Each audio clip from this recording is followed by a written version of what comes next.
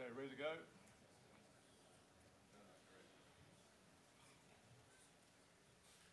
I'll turn the button. The button's on. Button's on. The microphone's on? Trev, do you want to ask them whether the microphones are on? Ask them whether the microphones are on. No, obviously not. Not that we really need it. There you go. Okay. Thank you. Okay, I'd like to welcome you all here. Again, we can't see anything, but we'll carry on anyway. So today we're just going to go on with the, it's an older option in 12D. Part of the process was to have a bit of an awareness about what's in 12D as well, and it's surprising how often that can help you. So it is a option for doing the overlay and widening. I think somebody mentioned the other day it was one of the biggest panels in 12D. Rich would be pretty proud of that. And it's one of those jobs that you come up against in everything. You've got to do an overlay job. They tell you that you get a good survey. It's always a good idea if you're arguing the survey that if you are doing an overlay and widening job that they pick up things the way you want it. Lots of those little undulations and changes in the crossfall across lanes, because it makes a big difference when you do that overlay to get that purpose running. So it's the same old story. They say we're going to do a 100 mil overlay and they've got a budget of nothing, and they expect you to come up with a profile, a row profile that's going to be exactly 100 mil and no problems, and so we all know that doesn't work. So the overlay option is a guide to give you an idea of what's going to happen, what surfaces you're going to get, how deep your design tin is over the actual existing using isopacks, and so you'll be able to look at it and have a bit of an idea of where you can achieve 100 mil or so, whether you're sneaking out to 150 or even a bit more for some deep lift, or you've got areas where it's just not going to work. So then you've got the process. So it's really a tool. It's not an option to press and you've got your overlay and design job done. It's an option to look at the surface, get some trial levels, and then you have to make your mind up then what you're going to do with those levels you've got in creating your ultimate alignment string. You also take into account standard crossfalls, -3 to start with, existing crossfalls to match that, then possibly super elevation on top of that. So that's when you get the super elevation part, that's when you finally realise that you're not going to do the overlay job they started you with. You're going to end up with major reconstructions all over the place. So that's how most things generally go, I feel. So we've got the design overlay. So basically it's on the toolbar there as well. So it is a pretty big panel, isn't it? Got lots of little tabs, but generally it's reasonably straightforward. So again, what you start with is your good survey. This is a pretty old job, this one. I've got a sneaky suspicion it was a TMR job. So you end up with overlay design strings. This is part of an old training job we used to do. So it's got a full road reconstruction area that you probably may not be interested in doing the overlay on. And you've got a start part and an end bit. So you've got some strings that would more than likely be your picked up road crown and some cutback strings. So the cutback strings can be the existing strings on the edge of bitumen, or you can create some strings and as an offset or something and just drape it onto the tin. But you've got some sort of cutback area. There are options in the overlay design panel to use offsets, but most people draw strings as their starting point. So luckily, because we've got one prepared before, but when you fill this data out normally, you can write out to a file, so you can bring it back. It's not a recalc as such, but it does bring the file back. It's the next best thing. And then it will go and clean all the data out and rerun. So you can have different scenarios, different options or depths and all sorts of things, and have different types that you can trial. So we've already got one here prepared before. So it's a normal application with -3% crossfall. So that's what I made it. So it just fills out the panel if you hit the read button. And so you've got options in here to sample. So you can actually, most people pick a tin surface, but you can use cross sections and that sort of stuff as well. But most times we just go from the tin surface. As I said, we've got the people to pick it up, so we've got lots of undulations that we can that may affect our overlay. So you've got you know, normal sort of things, separation, left side, right side. Got a couple of different overlay modes. Normal mode, we'll just start with that, and we'll look at some of these other ones. We pick our reference alignment, and the reference alignment I picked here at the moment has no vertical on it. Okay, so it's just down the centre of the road. There's a survey road crown string there, obviously that wanders a little bit, but what I'm after is to get sample points on that reference alignment. So then I can start to look at my final grading design. So that's the whole process. We do have a maximum longitudinal changes in grade. That's not going to do something wonderful for you. It's just going to be out in the report file and give you some changes in grade that you don't, your actual limitation. So it's not going to fix it all for you. You've still got to grade it. But in the report file, it will tell you what areas that happened at. You know, so we're doing section mode. So down the bottom here, we've just worked out we're going to do the road over section because we've got the reconstruction in the middle. So we're doing this bit, and then we're doing that bit up there. But you can just do the whole job if you want to. We're going to set the job up. So there's a few different ways to start with. We're just going to start with minus 3% crossfall. Okay, so we just want to do that. And just run it and see what it actually looks like. There's a good chance it's not going to look good. So it's going to cut down in areas where the road changes. The existing road super elevating. It's not going to fix that at all. But there might be areas where there is, you know, 3% crossfall, 2.5% crossfall, something like that. So we'll help you there. So same for the right side. Basically, just picked the edge string, which is the left edge string, right edge string. I picked these ones here earlier, so I just tick them on, but normally you wouldn't have these picked. You just pick the edge string and you say, my crossfall is minus 3%. You can get tricky and go into this table here and apply over change ranges, different crossfalls, but I haven't never done it.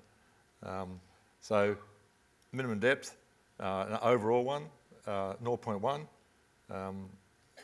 Must be in the early days when depths were positive. They're negative now, aren't they?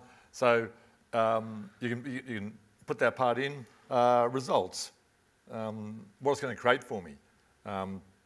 The clean models beforehand is a good idea. And then it'll create cross sections and overlay strings for you. It'll create a model for crossfall strings, which is a pretty handy little thing. So what it does, it creates strings that look like they're on top of the cutback strings, but the Z value is the crossfall.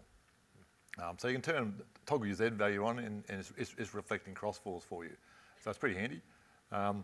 So you've also got a little points created, and they're the minimum maximum points at the centre line.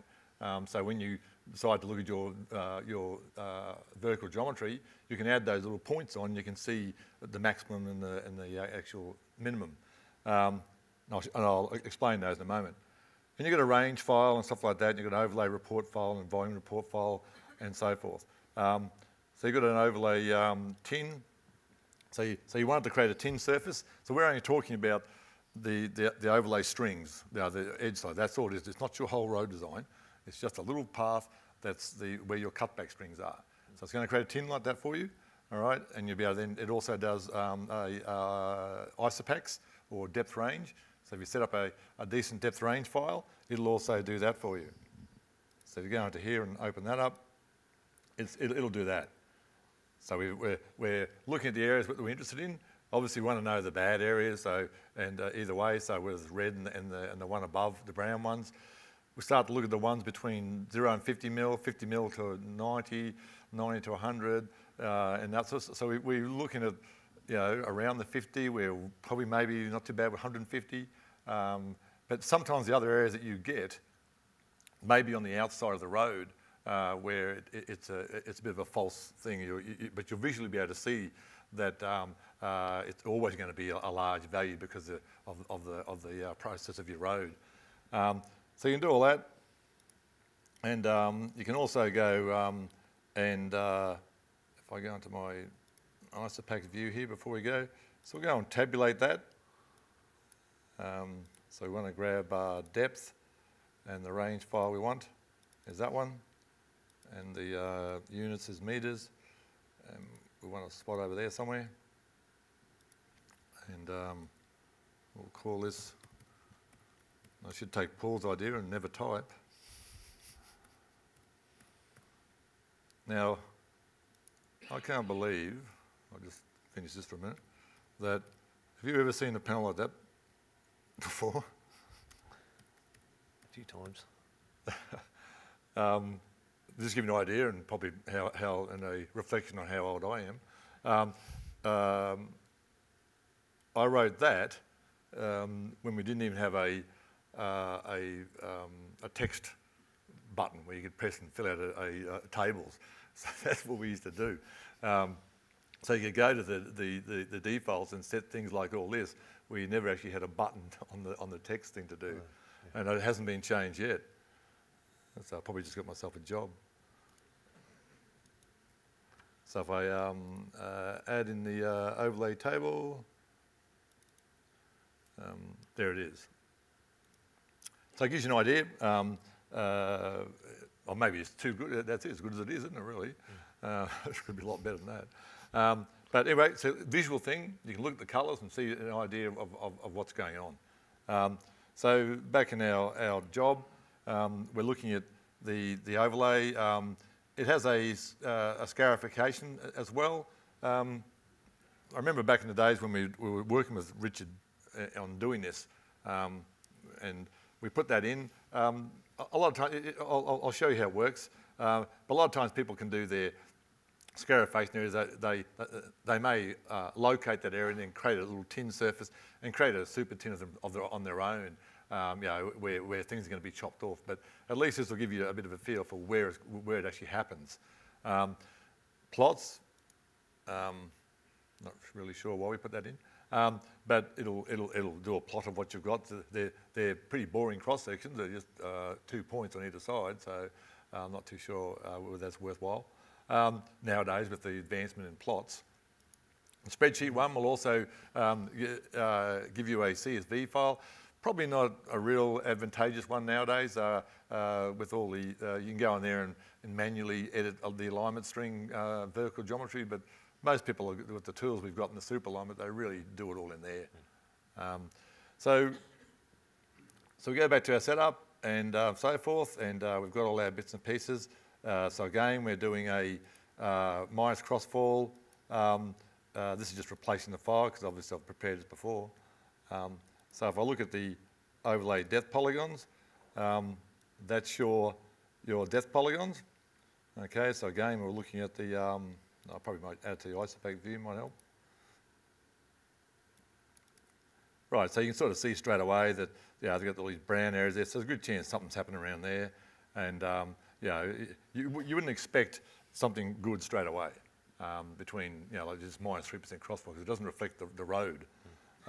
So if I go to my view here and I get rid of those ISOPAX, and we'll add in the overlay sections and strings, and I'll go have a look at them. Right, so if we go to our cross-section view and profile one of those, we'll say maybe that one there. Right, so you'll notice too that the ISOPAX are all nicely coloured, but so are the cross-sections, which at the time I thought was a great idea, and I still think it is. So you can step through that back and forwards. You don't have to go out to that plan view to see where the good area was or the colour. So the cross sections are coloured to match the actual ISOPAX or the depth polygons. So So you run that process as I'm stepping through, I go, okay, that looks fine, but yeah, my road's nothing like that. Yeah, so there might be a few spots where it matches and it quickly gets out of control. So at least that way you're still being able to see that, and then you turn around and you go, okay, well I might have a look at those little points and add them in. Where are we? Minimum maximum points. And I thought these are the minimum maximum points, so what are they actually getting those little red and yellow points from? So what you've got is, this is the way it does it. Okay, so it's going to look at your tin surface. It's going to work its way down across, and it's going to find the highest point on that part of the tin, do a normal depth on that for the overlay, and then project back to the centre line at the 3% crossfall that I've specified at this moment. And it gives you 2 points. Okay, so there is a grade on one of the centre lines now in that overlay strings model that has all those levels on it. If I go back to my long section and I profile one of those, so I'm after there's my cutback reference, and then there's actual retaining wall one. There's a super alignment one. So I go and look at the super alignment one. That made a copy of my super alignment that I picked. Remember I said it had no levels? Okay, so it's made a copy of my super alignment and put the highest point of those 2 points on that vertical geometry for me. It was pretty good. In the middle, I didn't do anything, so obviously you'd expect it to look like that. So you're only interested in this bit, and you're only interested in that bit. At the moment, sure, you could go and grade between those dots and that sort of stuff. I'll add the little dots on. I don't think they're on the view there. I used to always watch people when I was younger taking glasses on and off, and I used to say, poor buggers. So nowadays, so we go back to our view, we're looking at this sort of profile, and we're saying, okay, we've got it's not really indicative of what's going on. So I maybe have to have a look at a new option. So if I go up and I go grab this one, I read that in. Right, so now I've got the same option again, and I'm doing just normal process, but I want to look at the crossfall a little bit better. So what you've got an option there is to load crossfalls from strings, and this is what I've done. But I had to pick my road crown string. So I just turned that little guy off. So I picked my surveyed road crown string, go load from crossfalls, and it gives you this table. And that's just a reflection of the existing road. Okay, so we had an option to do this. Well, you can actually edit that table, right? And you can actually delete things out, and you can sort of manage the crossfall of the road via that table.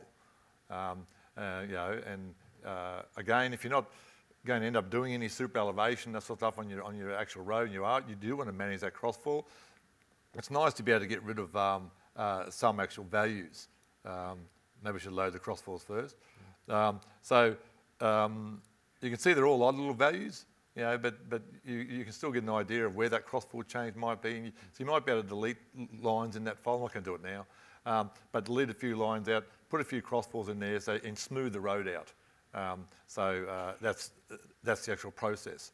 Remember, this is all still a procedure to get your centre line and get it in a level on it that matches your final design line.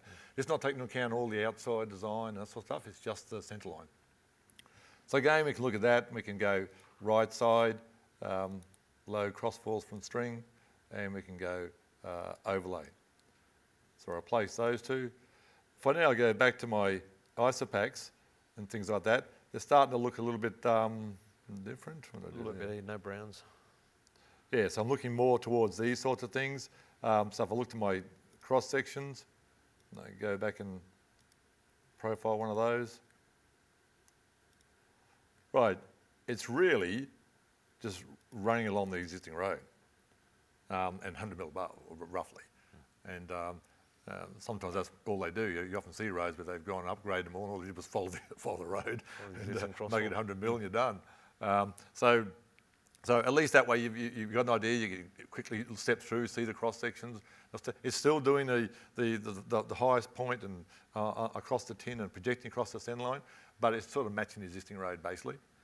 So then you've got the process where you might again look at that and then say, okay, well, you know,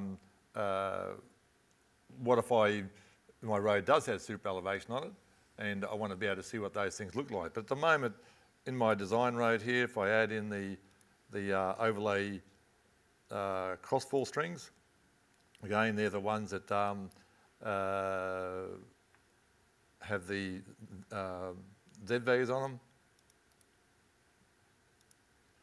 or the crossfalls. So that level represents the crossfall, so it's pretty handy. And when I go to my long section here, I can also add in those crossfall strings and set my corridor out a little bit so I can see them. So if I go, say, 6 metres either side.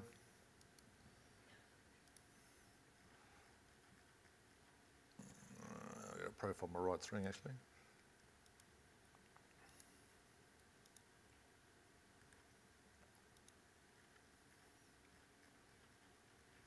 No, that was just super alignment rather than Pick wrong one again. Overlay. No, just profile the overlay, super alignment. That's the one I had for that. Yeah, no. You got the actual reference string. That's got the... Yeah, no, that's the actual reference string. Do you want Yeah, the that's the one I want though. Yeah, okay. Well, very good. Where's my super? There you go. Here it is. Zooming in now. Let me see, that should have been on there. Cross overlay strings. Oh, what do I call them? Overlay crossfall strings. Ah, there you go. Right, so it'll show you. You know, so I've got super elevation on my actual centre line. Okay, so you can sort of see what they look like crossfall wise. Usually looks like rubbish, and you know, and this is what leads you through to making a decision. Am I going to, you know, do a bit more? Am I going to super elevate this road, or I'm just going to do a little 100mm overlay, match the existing crossfall, maybe touch up in a few spots, and so that's the idea of the overlay thing. It's working its way through for you. Again, you can go back and again look at your setup here, and you can run options saying use crossfalls only. You just end up with the outside strings projected back to the centre line at your crossfall. So it's not too many times that people nowadays grade that outside string. But you can if you have the edge string and grade it yourself and project it back. But some of those options are probably being taken over by some of the super alignment options we've got and processes that we've got now when this force was actually first done. But we've got this one here, so we've got the left super elevation, so I turn that on. I go low crossfalls from string, because as you can see, the string I've got here has super elevation on it. And I go to the next one here and low crossfall from strings. So you expect to see really nice crossfalls, because it gets the super elevation information from the super alignment and populates the crossfall for you. So then I go overlay on that one. And I go back to my cross sections here and I start looking at my overlay design now. And we'll step through our sections. And you'll see the Variation, I see a big brown ones here. it's around here somewhere.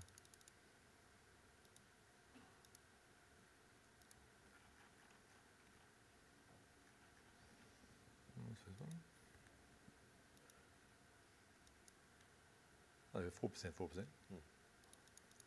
Yeah, so you can see like back on these ones here a little bit more obvious, following the actual super elevation. So there's values there that are not like the one there. Nothing like the existing road. So it's all straight through crossfall, matching whatever my super is going to be.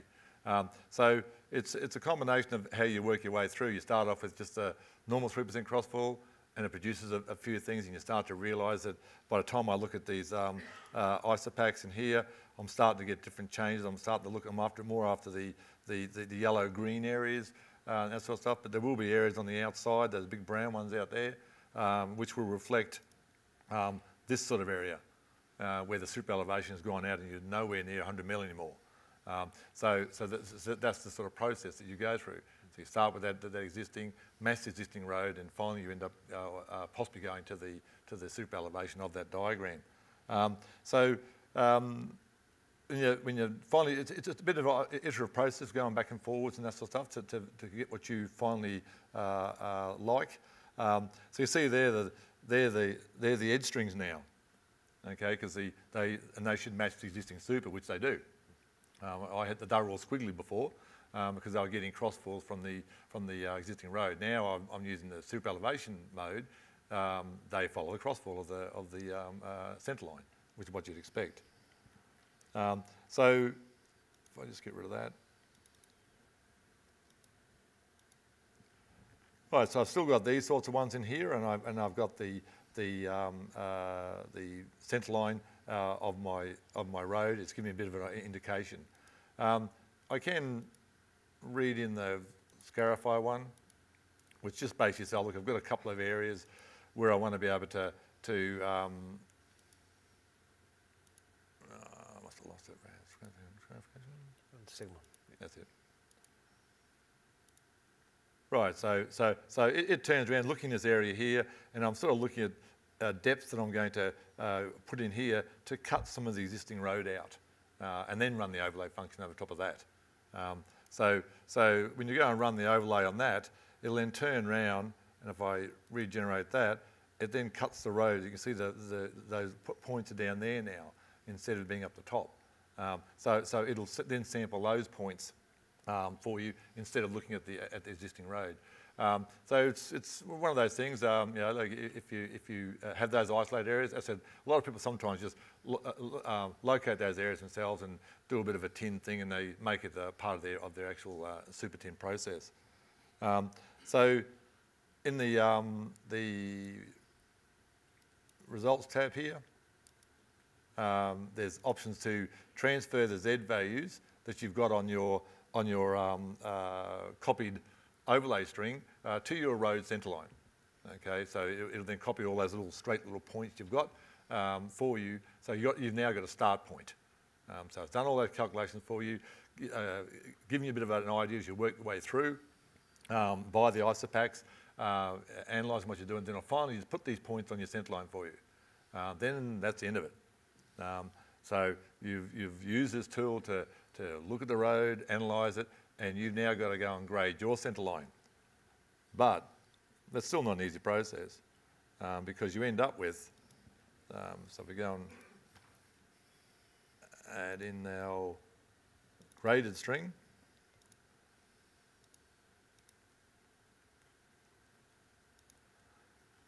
right, so I've got to now get through all those little points.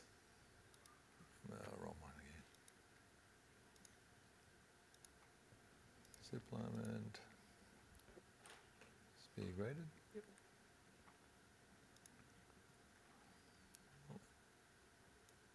Right, so Just transfer it through. no, I didn't want to do that. I picked the wrong string. Damn. You just blew away my geometry of my other string.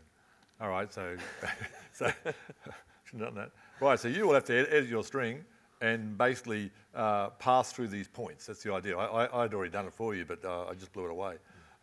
So these parts here where there's no, which is the actual full road reconstruction, you'll obviously be able to do whatever you want in there because it's in green fields.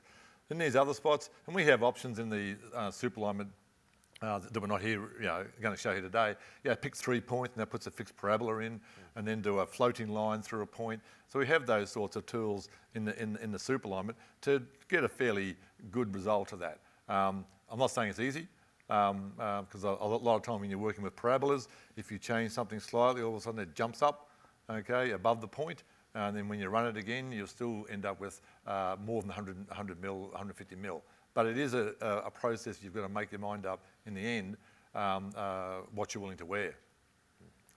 So running the whole job with your crossfalls. So if I go back into here and I run that, it's going to use my reference string and crossfalls only. So obviously my reference string is not my alignment string anymore.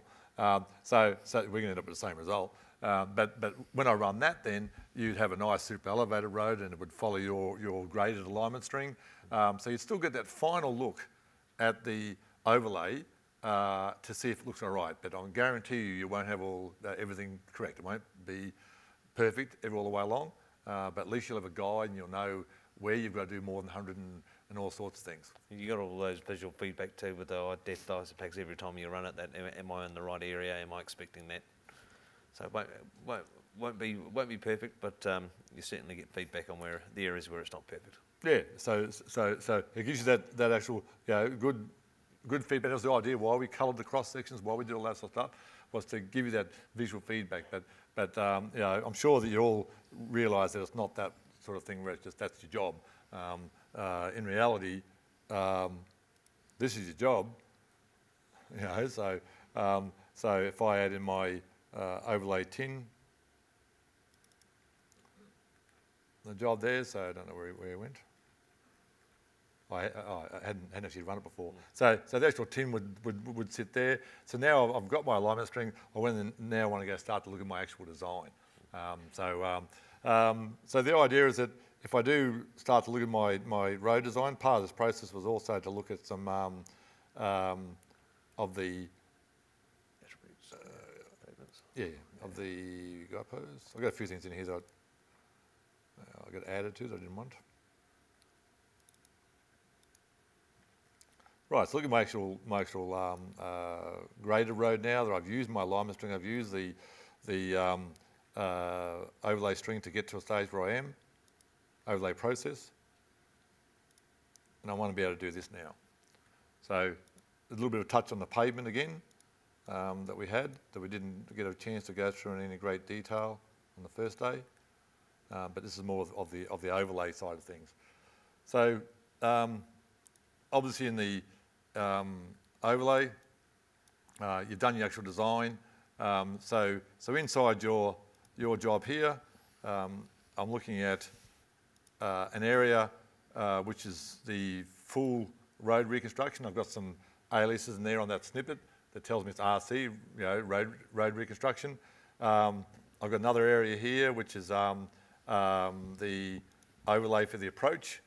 And these are just aliases. And I've got the overlay for the departure.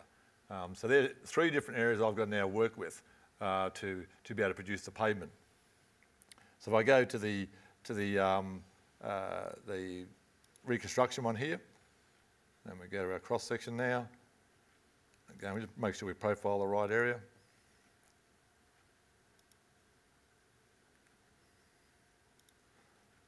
Right, so we look at the actual snippet. So again, we've got a few things filled out before, but we have to do that.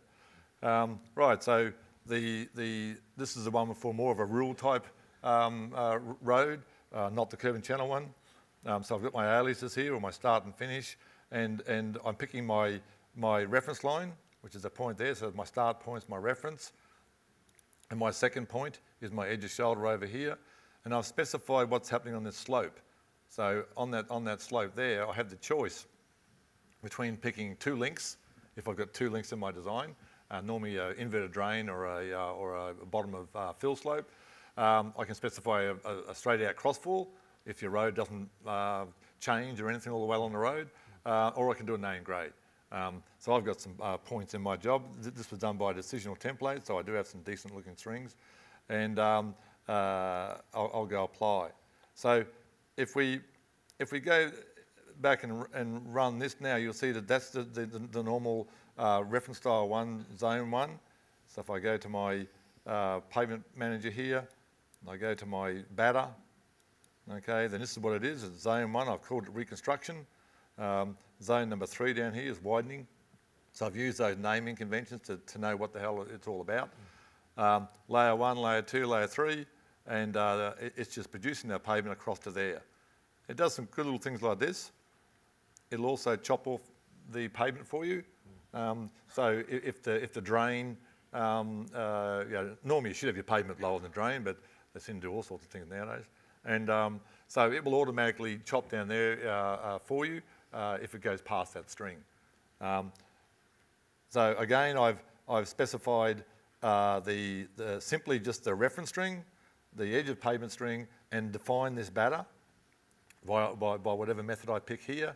And I've then just basically given this an extra alias name. So when we run the pavements, we don't get duplications. Okay, so obviously if I ran this further down with the same strings, I have to make sure that I put an alias that was relative to each one. I can put in this.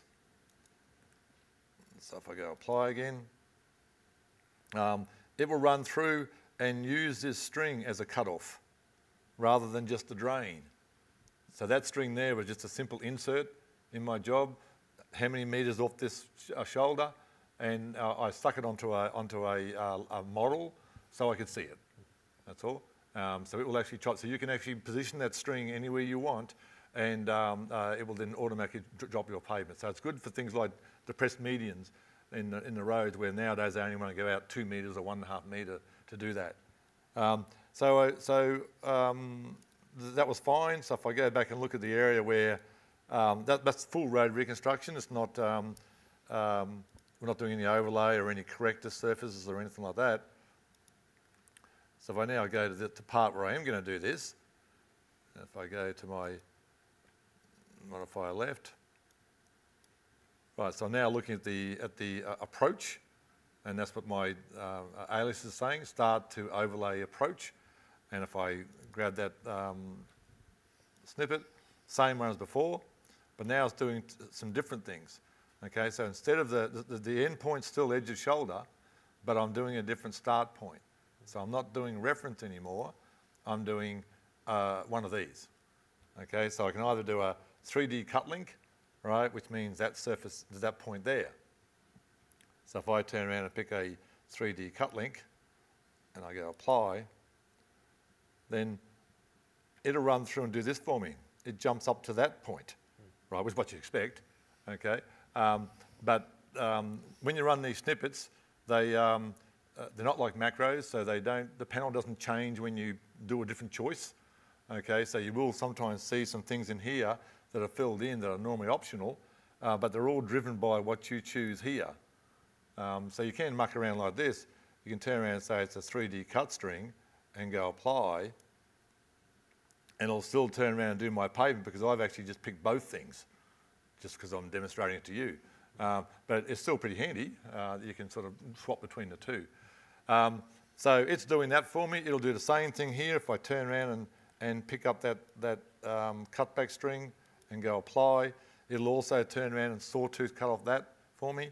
The other one running through the top here is straight AC. It's just a pavement style AC surface, that's it.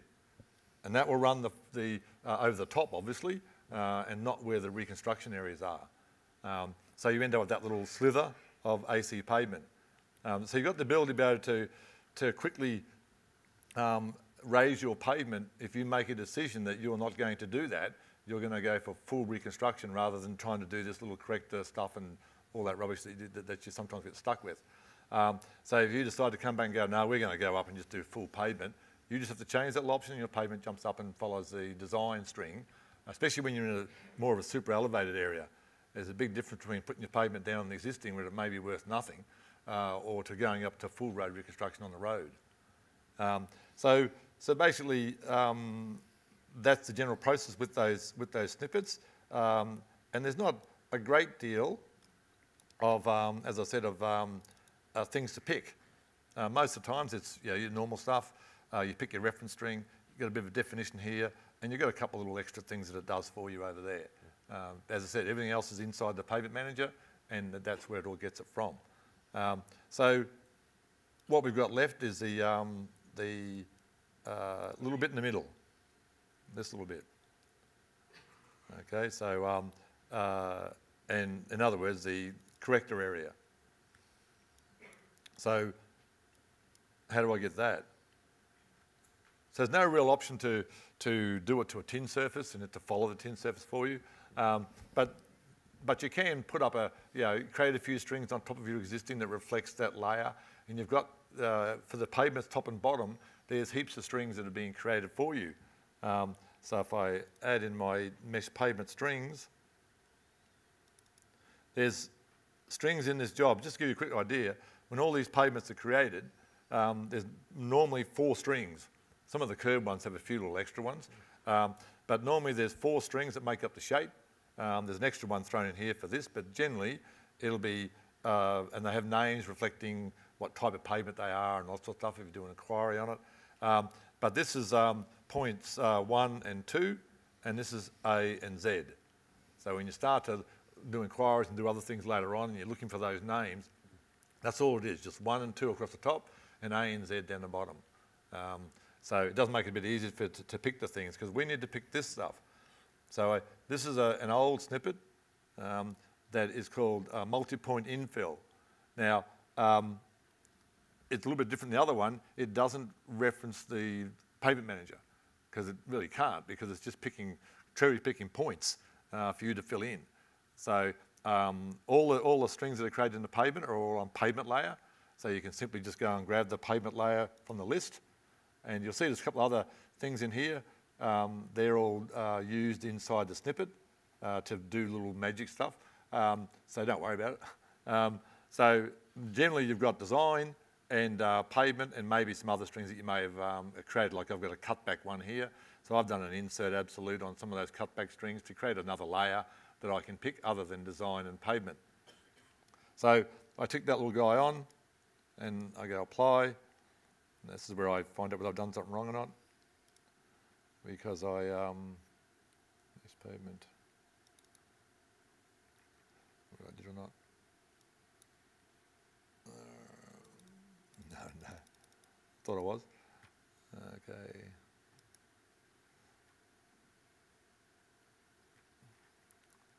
What's I profile the wrong one? I'm looking for a nice orange area. Pretty sure it's in here.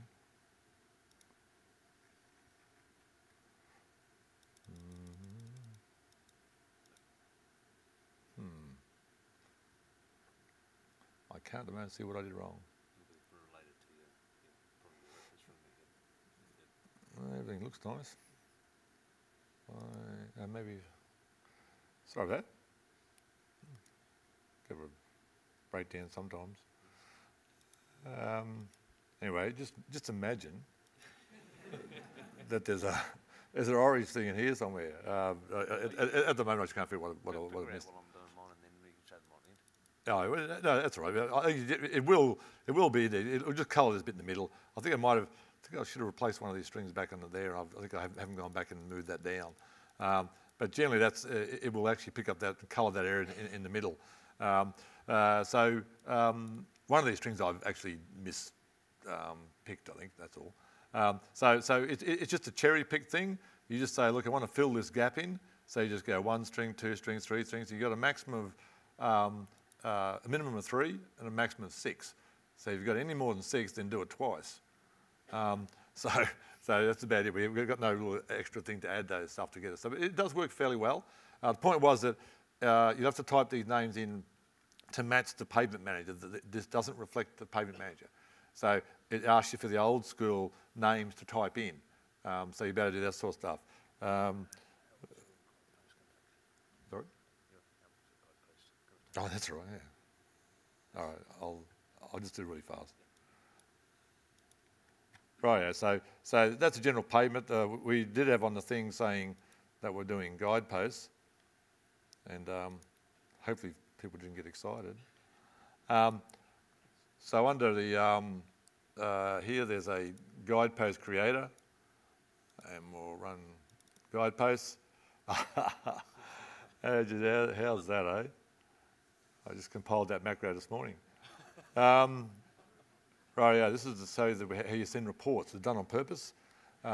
So this is how you go and send reports to people. So while dial is quickly on there, I'll endeavour to recover those rotten guideposts. Yeah, okay.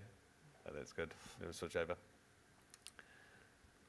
Now, I was under the impression that Kiwis had an immunity on the last day of conference that we didn't actually have to do talks. And so I didn't bring my computer down this morning, and then I walked in and Pete goes, "Are you ready for this morning?" You what?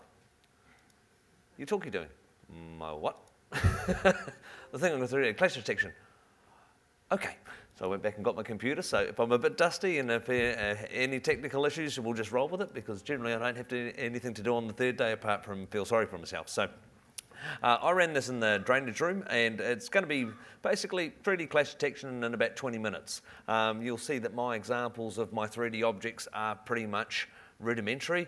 Some of the stuff that we've seen over the last 3 days, you know, absolutely amazing tri-meshes. We've got that spatial analysis. It's just tri-meshes, but it's just still the same tools. Mine just don't look as flash as some of the other people that have been doing these things. So just a really quick run through to clash detection, because there's a lot of thing out there that people are thinking, okay, 3D clash detection, yes, we do it, and it's all this nice corridor analysis, and you get all these pretty bells and whistles and reports, but there's also some other inbuilt options in 12D that are kind of ignored, but they're all about the same sort of thing.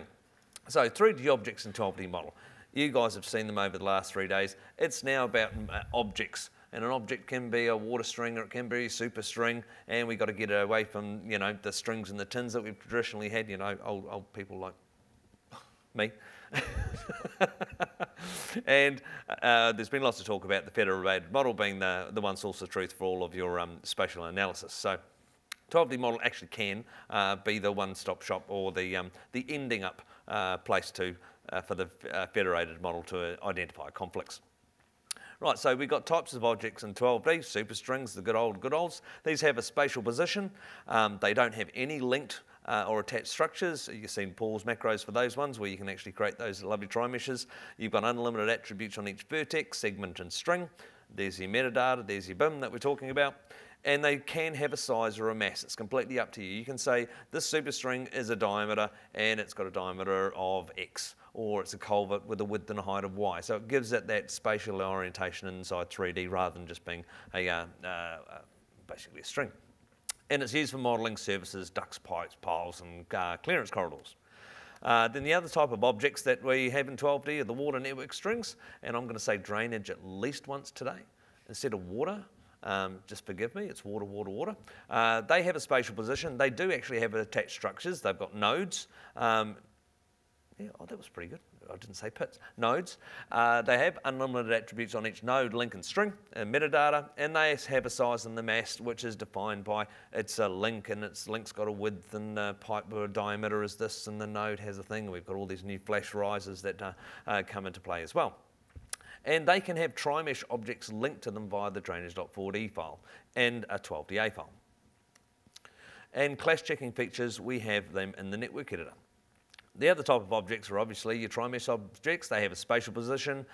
The object identifies what it is. Is it a toilet? Is it a sink? It's the object itself. There's no water, superstring, you know. That's what it is. You can have unlimited attributes on the object, and the size and mass can be different variations. If it can be a closed tri-mesh, so it has a volume. It can be an open tri-mesh like a trench. It could be a planar tri-mesh like a batter slope. Okay? But they are all objects in the 3D space. So the tri-mesh will come from all disciplines, you know, 12D, architecture, structural. You've seen that over the last few days. I'm not going to repeat that. And tri-meshes can be used in the clash detection routines inside 12D model. I guess that's the important thing to take out of that. So we've got a few methods of spatial clash or spatial conflict detection. We've got the good old iometer, and it was nice to see Steve Hunter in his talk yesterday afternoon say, you know, you've got your eyes. I thought, absolutely, I'm not the only one who is an old bugger like that. So experienced designers are still good at this. I mean, you do it every time you look at the monitor. You're doing your iometer. Do I have, you know, spatial clearance or spatial connections? And do you want to run the 3D clash detection every single time you move a pit or a pipe? That's the other thing that, you know, you can make the determination with your eyes. The disadvantage, there's no record of how good your eyes actually are. All right? There's no written thing saying, I'm really, really good, and I did this on Tuesday, and I wasn't hungover, and I'm doing absolutely fine. And the other one is your abilities reduce proportionate to your age and your eyesight. All right? So your iometer gets worse as age goes on. So methods of spatial conflict detection in 12D. We've got the water network editor clash check. This is run from the network editor itself, and it checks for vertical separation between objects, drainage strings or water strings and superstrings. Reports clashes in the output window, and the smart lines in the output window allow you guys to basically go straight to where those spatial conflicts occur along the water network, and I'll give you a demonstration of that.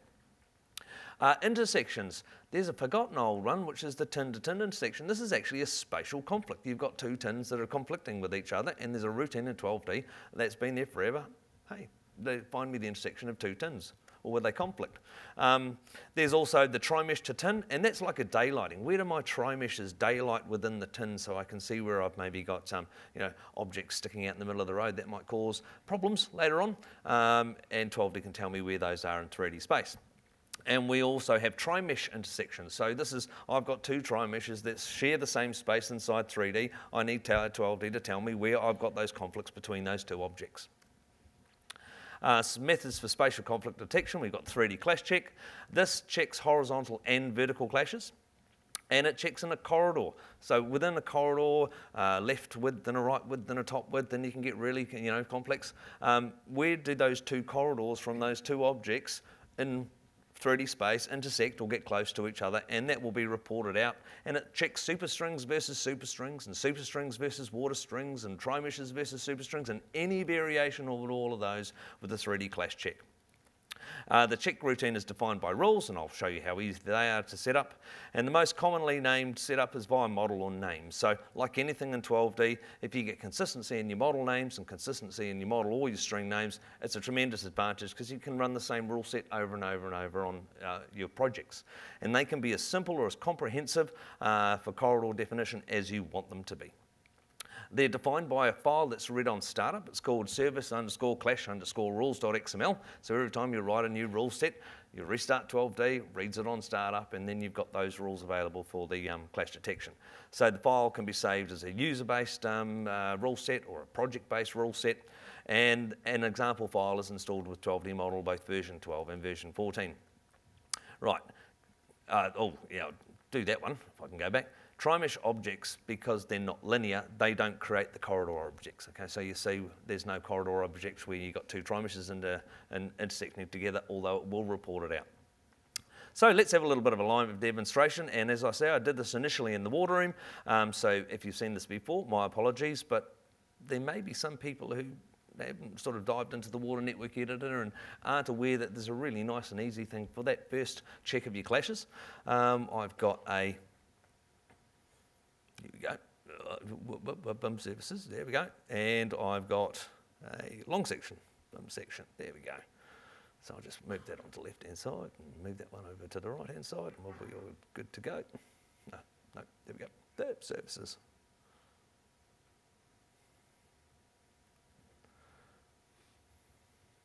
Bear with me, as I said, I'm a bit dusty this morning. Oh, come on. So very quickly fire up the water network editor and show you what a clash file looks like. So I'll just load up this model, and you can see we've got the other superstrings and other drainage elements that are actually turned on within the models of the section, and this will help us identify where things are going wrong. So this is done under the global utility models, and you can have a service clash file. And that service clash file just defines everything in this model. I need to have this vertical clearance between the object that I'm checking against the water network. Gases and 200 for the design, and anything that any other sanitary sewer lines, I need 150 mils clearance, and it will do these vertical checks and reports for you. And that's activated by hitting the set node details. And it'll report it in the output window under smart lines. So if I just get rid of that for now, go to the output window, it will warn me where I don't have problems, where the service clash clearance is okay from this string to this string, or this pipe and link to this link at this particular chain. It's all okay, and it'll report where I have service clash problems at particular areas. And as I say, these are smart lines, so I can basically just go and double click on those, and 12D will take me in plan and section to the exact link where I've got those clashes. And it'll also give me a bit of an idea. If you lower the cover RL to this, you might actually get rid of that clash detection. So that's the water network editor. Some of the other really, really simple ones. Now, you saw Paul. Did Paul do his flash pits and stuff, his tri-meshes? Yeah. Well, I'm low tech, okay, but it's still kind of valid. We've surprised actually how many people didn't use the or didn't use the CAD holes when they're putting their hands up yesterday. It's really, really quite interesting. Right, so I've got some surfaces here. I've got a polygon, and I'll just clear that output window so things get a little bit faster. And I've got a polygon that's got a CAD hole attached to it. I mean, you can create these objects in space really, really easy. They can be something as simple, BIM, tri-mesh. I want to create a tri-mesh from a polygon. And I'm going to pick that polygon, and I'm going to have this model, and the model is going to be maybe 100 mils above the actual level of the string itself. So it's got a bit of a riser above the tin level. And the depth, just bear with me here. Yep, I'll just do something. I'll just drape that onto the tin first.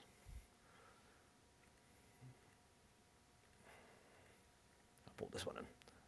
0.5, yep, pass up. There's 2D strings. That one, go drape, finish. So that'll actually. Oh no, it did have 3D. Pardon.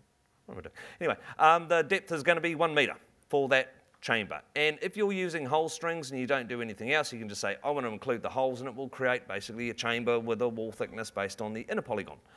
If you also want to make a tri-mesh from that inner polygon, you can put that into a different model. So I'm going to actually have a Z offset of 0.2 on that one. It's going to go 200 mils, and maybe it's 150 mils thick, so it's sort of a very quasi lid inside a chamber. So if I generate that and redraw that view, hopefully that'll pop up. No. UT chamber, turn that off.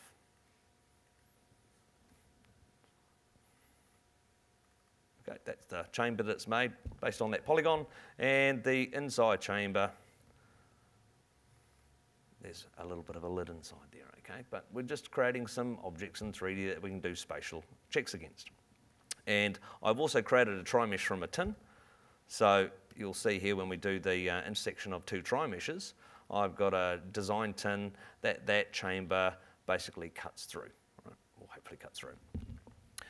So intersection checks. You can have the good old tins analysis, and you can do an intersection of two tins. I'd like you to show me where the survey tin intersects with the design. We'll create a model from that, calculate that out, and if I open a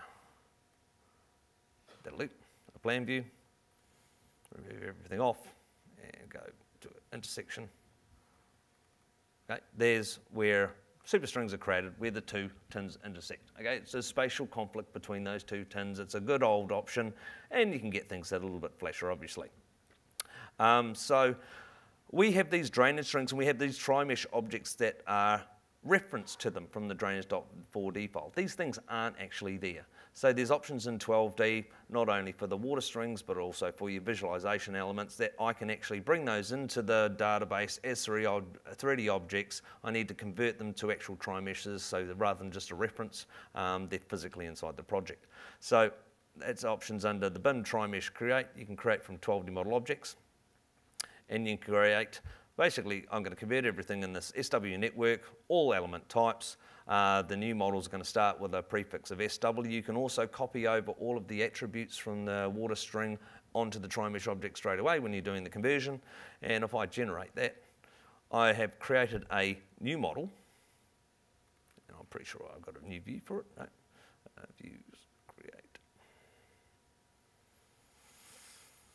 Perspective OpenGL.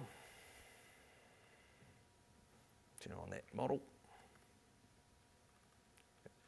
And this is my complete water network converted into tri-meshes, but you'll see rather than these elements being referenced, if I do a string inquire on them, the tri-mesh objects have actually come inside and been created inside the database, so I can run the 3D clash check against them, or the spatial analysis. I already have all the links in the nodes, all the pits and the pipes. I don't want those, so I'm just going to do a really, really quick routine. That's just going to clean those out. So I'm just going to get everything that's in that model that's been converted, go and choose it, or by filter select, but then don't choose anything that has the word lil and mh in it. I don't know whether you've used the name masks, but in the name masks there's a not. Go and pick everything apart from this, and it's quite a little handy little feature. So if I go and filter select those and delete those, all I'm left with is the tri-mesh objects from the grates and the lintels, as it were. So looking at some of these intersection options, under the BIM tri-mesh intersection, can't see it for the it's intersection lines, I can do the intersections of tri-meshes and a tin. I'd like to see where everything in this SW pits model, actually I will do this view,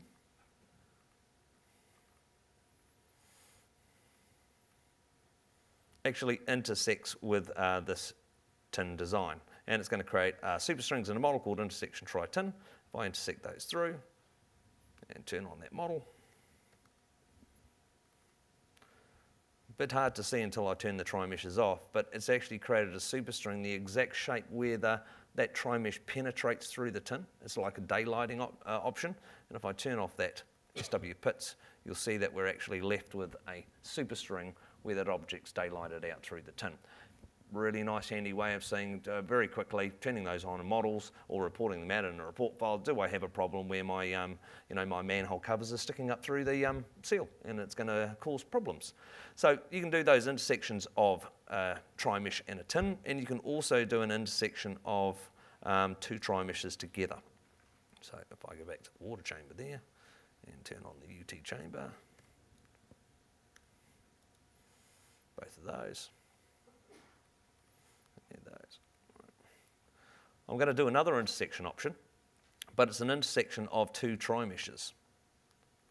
So I'd like to create superstrings where the tri-mesh from the tin, the tri-tin design, don't hit asterisks on that one. And this is like where they share the same space or penetrate each other. So from the tri-tin design to these UT chambers, I'm going to create a model called intersection tri-meshes, run an intersect on that, turn those on. I don't know where that asterisk is coming from, it's just my big thick fingers today.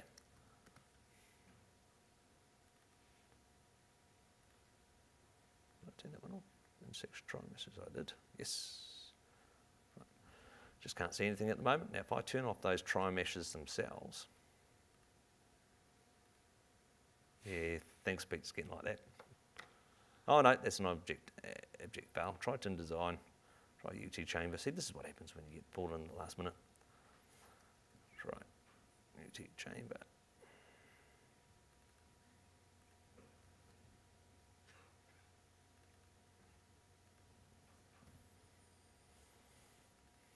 And it should create an intersection of those two tri-meshes, and I think I know why it hasn't done it. Nope. Intersection two tins. Nope. Okay, I'll move on from that one. Because you guys join the game. Yeah. You guys are wanting lunch. This always happens on the last day. And we'll start having a look at the actual 3D clash check analysis. So as I said, it's run from rules. So it's under the BIM, check clash detection in version 14. It's under the utilities A to G, clash detection inside version 12 if you want to give it a go when you get back to the office. And it's under the clash detection items. And the clash detection items start with these things called rules. And you can have your main level of rules, and you can have different rule sets. And underneath these rule sets, you can have different child sets that says, under this rule set, I need to check this particular group of objects or this group of objects, and you can be as comprehensive as you want, or you can be as simple as you want. I've got one here called all services, and that'll check all variations, water versus gas, and stormwater versus gas, and all those two things. And it's got some colours in here, and I've got a gas one, and I've got some tri-mesh where I can check stormwaters versus tri-meshes and any variations of the two. But I'm just going to create a new rule set, and I'm going to call this simple. Drainage simple. And this rule set is going to just have one check drainage. Drainage. Forgive the spelling. So you give it a good description, and you've got these models. So you can check either on an object basis individually, or you can check on an overall model. I'm just going to check every model that basically has the word SW, or the characters SW in it. And I'm going to give that a particular colour, maybe give it a cyan colour for the corridors. And the models to check against, go and check against everything, all the strings, no matter what type, or dry meshes that are strings that are in a model called SS. Should say, give that a colour red. And it can be as simple as, I just want a combined horizontal clearance between any objects within that data set of maybe 0.2. and I want to combine vertical clearance of everything in that data set at 200 millimetres. And when it comes to the water strings, you can be really, really specific or comprehensive. You can say from a pit top, I need this clearance. From the left-hand side of a pit, I need this one. From the bottom of a pit, and you can set them up as I say, as comprehensively as you like. If I just write that away, and I'll write that into the current folder. So I'm writing back that XML file. If I do a project restart, so it'll read that rule set again, right at startup. Oh, there's some files, isn't there, Pete, that are sneaking in that you don't have to do the startup on. I've heard in what's new in version 14. So we'll just have a go at Han and see whether that can be one of them. Okay, so that's doing a restart. By the way, all this is, there's some tremendous, the graphs and the diagrams that you saw, Han, there's an expansion on that in the help file in version 12. When you're on this option, go press on F1, and it's amazing the guidance that you'll get and some pitfalls that you will want to avoid when you're doing the 3D clash check. Okay, so let's put that through there. I have a view that's already set up with some data in it. I've got two models there, my SW and my SS, and I'm going to go and run that via a layout file. So I'll just do a clash drainage simple. Go and check all of the models that are in this particular view using this drainage simple and the chord to arc tolerance if you've got horizontal or vertical arcs, and it's going to create these models. So the data in the 4 that was in that, it was everything that was in the SW model. That's my 4 model. My against is anything that's in that SS model, and so it's going to create corridors where there is conflicts of those two that you can see visually, and it creates corridor strings in the model to check corridors, corridor strings in the check against, which would be my SS, and it also creates tri-meshes in 3D so you can see the exact shape of the spatial conflict between those two corridor overlaps. It gives you a PDF report, and if I could just run check on that one, it'll detect the potential clashes, and if I open up the PDF file once it's been reported, okay, there's your record, which you don't have with your iometer, you know, under check drainage, I've got 6 potential clashes, and they're at this coordinate between this object and this object. And it creates these corridor models. So if I go CHK and just turn on the check 4, so that was my SW. If I turn on the check against, that's anything in that other data set that I was checking against. And where you have these clash or spatial conflicts, it can also create a tri-mesh. And I don't know where that asterisk is coming from, but I'm having one of those days. It's a bit hard to see at the moment, so if I can turn off all those drainage models, you can see the corridors that it's made down the 12D objects that are linear and the tri-mesh that it's done, and it's reported all those clashes, all those potential areas, also in the output window. So we've got the report file, which you can print out, put in the paper, or put in Synergy, and that's your BIM check. But if you're doing this dynamically, under the output window, it's listed all of those object conflicts as well. And what I can do is I can just start cycling through those inside my output window and go and see where we've got the 3D clash or the spatial conflicts in those particular areas. So as I say, it can be really simple, really comprehensive, and you can check water elements, superstrings versus tri-meshes, you can check them all. Just on that, there's the new one where you've got your tins. So you can say, oh, my water elements have to be at least 600 millimetres below this tin or above this tin. When I did the starter set, I didn't have version 14, but that's one of the new ones that's in there that Han was showing you. And getting to the stage where you can go and do the full Monty, and it doesn't really take very long at all. 3D Clash all services. There we go. So I've got some different elements in there. I've got some superstring elements and some water elements and some other tri-mesh elements. And if I just go and run the all, I'm going to be checking everything that's in this view. Sorry? 3 minutes. God, Pete's giving me a hurry. Okay, right, and I'm going to use that rule set all services. And that rule set all services was I had all the elements checked, stormwater versus sewer, check gas versus electricity, and all variations, let it all go. And it's going to create these models, check all 4. It's going to give me a PDF file. And if I replace those, I'll have a lot more items of in conflict in the report file in the PDF. So I'll have clashes, you know, where the stormwater clashes with the wastewater, where the gas clashes with the electricity of particular places. And you see it's a nice little context as PDF file as well, so you can go and check the ones that you're really interested in. And if I go and turn on the all models, where you've got all different variations of spatial conflicts. It's again reported in the output window, nicely itemised, and you can go through and basically zoom in 3D space. I find 3D space much easier than zooming through in plan, but you can of course see all those tri-meshes in plan and the corridors in plan. Well, there's a good few bank through there. So essentially your 3D spatial clash check in 12D is, main ones is run through there. And that's me. Thank you very much. I have to show the last slide, eh? Yeah. Yeah, I have to share this last little bit. I apologise for. I do have Your a mic reason on? why that overlay didn't work. Oh, yeah. Yep. No. Probably can hear me anyway. Right, I do have a reason why that corrector surface didn't work. Remember when I said my alignment string got blown away? It didn't have my nice design. It had the one with the overlay, which is all too low. So that's why I didn't do that corrector surface. That wasn't me. The guidepost one, under the design roads guidepost, it brings up, I said I apologise, I made a bit of a change this morning. I probably should have checked it more. So it picks a reference line and two shoulder strings. It's got a distance for the straights and so forth, and spacing, and it'll calculate and work out based on an internal table what spacing you need for a particular radius and all that sort of stuff. And it's now a tri-mesh, but I will do a little bit more work on that one. I got sort of sidelined, and some people ask for they only want to do a turnout, they only want to do guideposts on just one string, not both sides of the road, and maybe that internal table, they want to be able to enter their own. So look for something, possibly a few little changes on this. But basically at the moment it'll run, it creates a tri-mesh shape for you. So inside here you can add the guidepost into the section view now, and you have a proper tri-mesh. So I will do a little bit more on that, just based on what people are asking back. Just to finish with,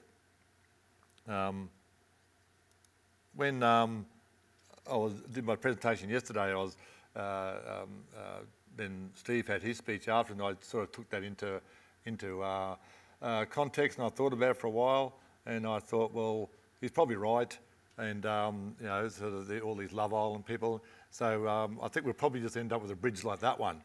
Just a nice little box so that we can work like that. But it really didn't last too long.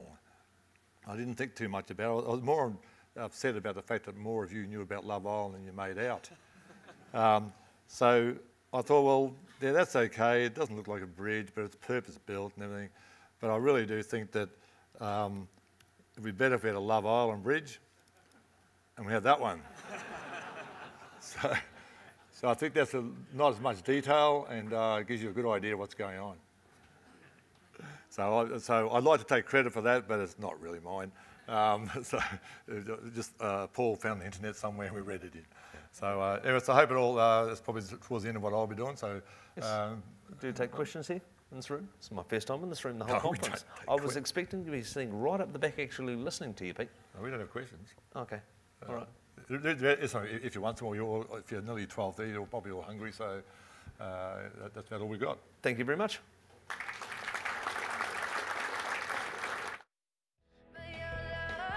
Is